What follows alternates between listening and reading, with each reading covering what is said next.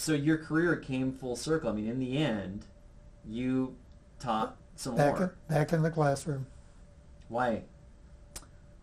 Well, it was a mutual decision at the time. We'd had the faculty strike. There was a lot of faculty administrative conflict. We had a new president who was going to straighten the matter out. And everybody was voicing their complaints about the system. And I think when I was reassigned to the classroom, within a year or so, almost all the administrators were, on the academic side at least. And,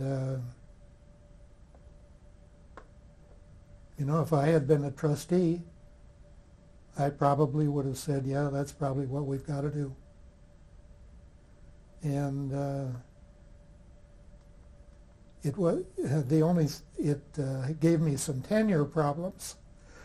My kids were in high school. I'm like any other high school upper grade father. I don't want to have to move out of town. I want to stay here. I like this school. I like doing what I'm doing, and teaching presented a brighter side.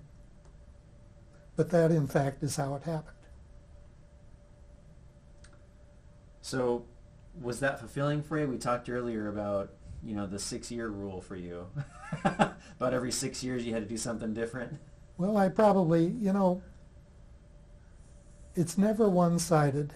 There's always some truth on both sides of every issue. And I think maybe having to leave administration in part was my doing, part was my fault for lost some of the enthusiasm for it, and partly it was just the way things happen.